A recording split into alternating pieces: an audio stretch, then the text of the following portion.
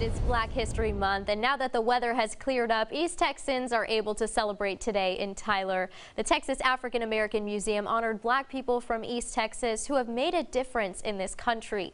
They honored different pastors like Pastor Larry Wade, who founded the Smith County African American Historical Society, as well as Pastor Rodney Atkins, who founded the African American Museum at Jarvis, and he was the very first Black librarian at the Tyler Public Library. The executive director explains why this event is so important today. Now, I'm going to be honest with you. There's no way that I could endure what my ancestors endured. So I want to be in the spot to where I'm not going to let history repeat itself. Everyone who came received pamphlets with the history of Blacks in Tyler, and their names were drawn to win a $25 gift card. The main message today was making sure everyone continues to seek out history and honor those that have made a difference in the world, and encouraging Black people to be proud of how far they've come.